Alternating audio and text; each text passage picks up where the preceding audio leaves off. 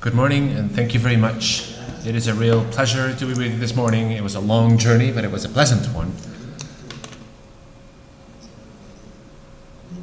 So I received a phone call to share this project, and it is my pleasure to do so. So let me tell you about the Corne d'Abondance. We are a community organization with social services, and every year we are accredited by the ministry, and we have to report back to the ministry about what we have achieved. So our objectives are to promote within a specific population, especially the younger ones between age 5 and 17, healthy food and healthy habits through specific programs. So we provide theoretical workshops, cooking workshops to raise awareness about health, and the health especially in the younger ones. We launched a program called Young Cooks. It is a very young program as well for us. It was launched in 2007. We had sponsors, cooks, who came in to cook for the younger ones between 8 and 12, especially lower class people.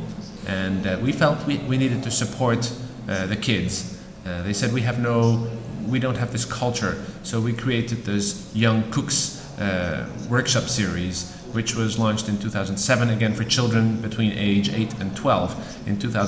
Between 2008 and 2012, we had some practical workshops on the consumption of fruits and vegetables, and developed the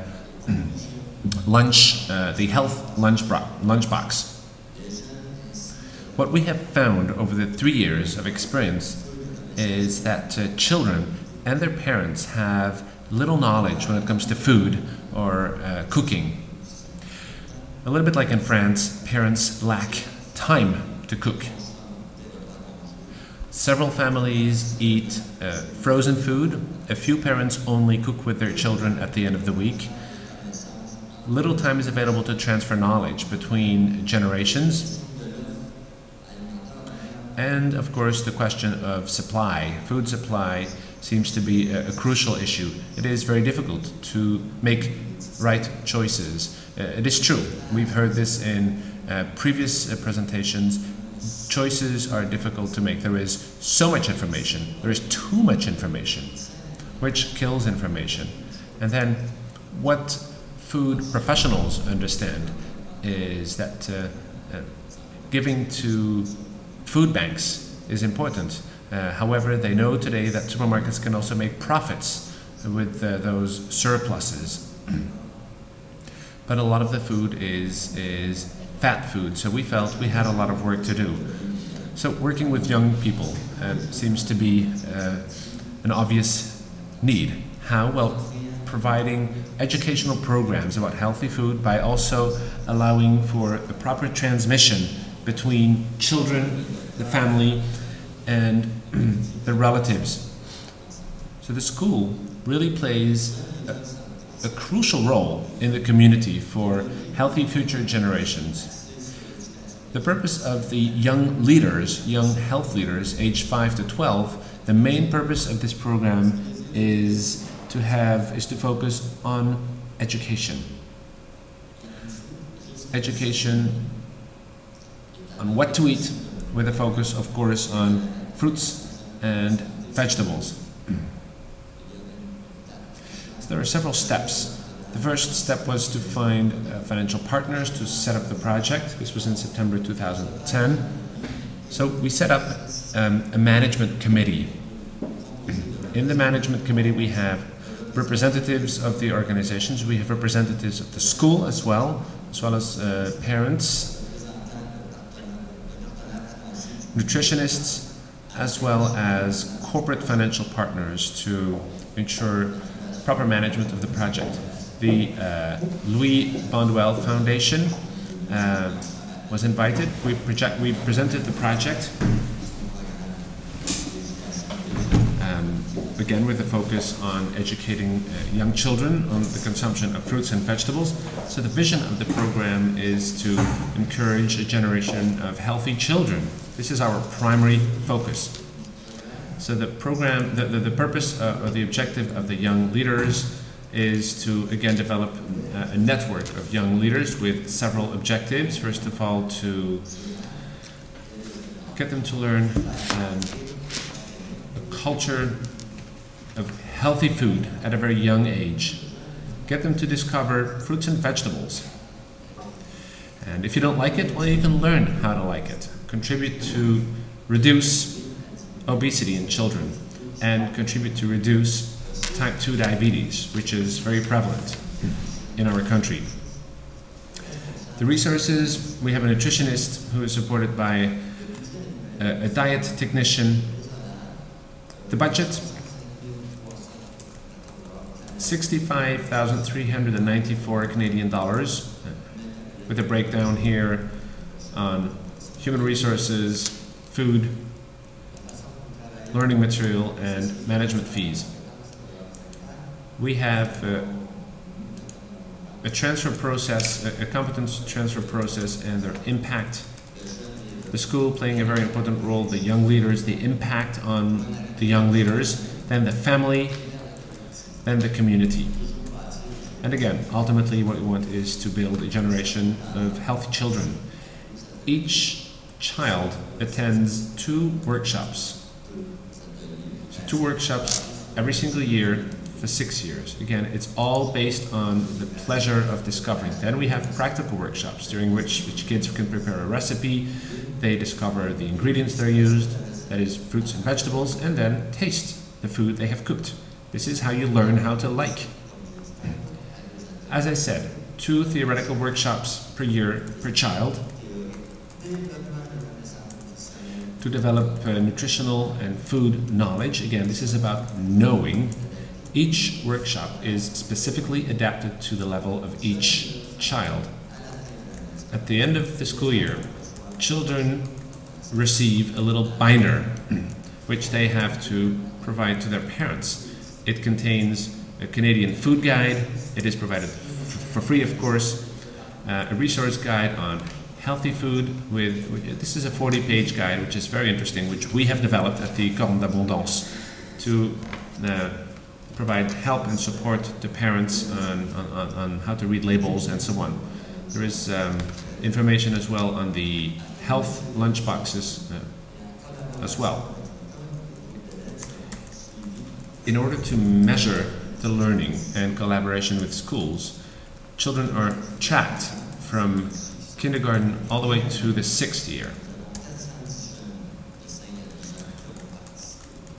We have 410 kids aged 5 to 12 that have participated to 45 workshops, practical workshops, and 45 theoretical workshops, and 3 new primary schools have registered for 2011-2012.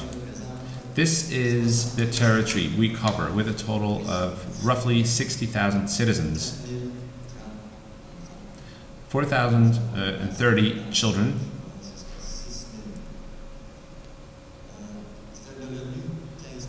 $15.3 are a low income, which is quite significant. So, in Quebec, poor eating habits start early. Some of the latest figures we received from the Quebec Office of Statistics show that fast foods are still doing very well. 11% of the 4 to 8, 16% of the 9 to 13, and 28% of the 14 to 18-year-old had been in a fast food the day before the survey. During an average day, 14% of children age 18 or less skipped a meal. And this goes up to 20%, which is 1 out of every 5 for the 9 to 18 age group. We are also seeing an increase of snacks.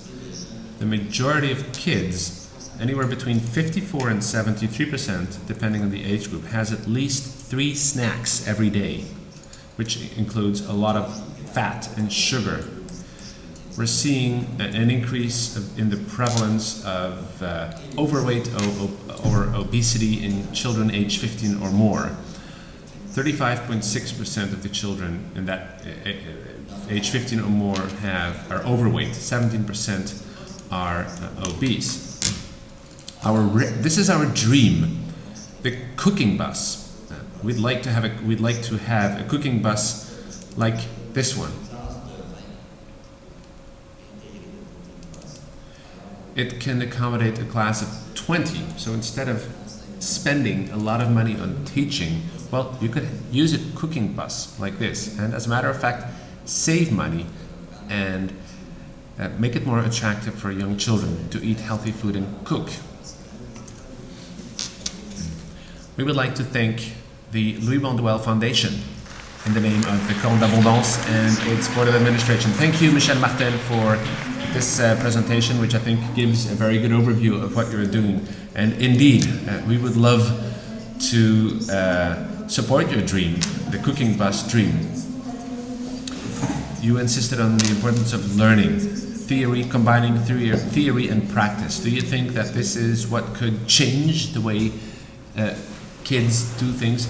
Well, yes, we do believe in theory, but more so in practice. Theory is, of course, is important, but practice is even more important. You know, the young cooks, children between age 7 and 10, when they bake their own bread, when they cook, they're very attentive, they're very involved.